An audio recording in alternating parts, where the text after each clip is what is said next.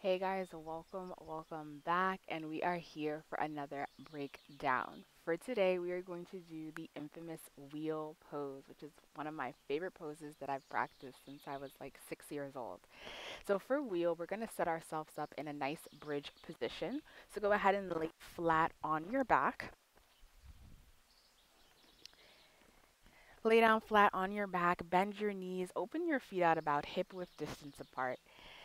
And then from here, go ahead and take your hands, place your palms down, and have your fingertips facing your shoulders, right? So instead of your fingertips facing the back, you want your fingertips to face your shoulders.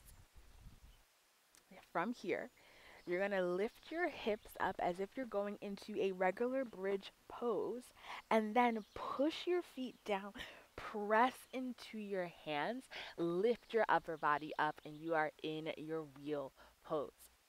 Slowly go ahead and begin to move your feet a little bit back closer to you if you can. Keep the opening and expansion of your heart the entire time. Now, to come out of your wheel pose, you want to just gently lower back down the way you came up. Release your arms down by your side, roll out your wrists, and then you have finished your infamous wheel pose. Key things to remember. You're basically setting yourself up as if you're going into a bridge. You want your palms to be flatly placed on your mat.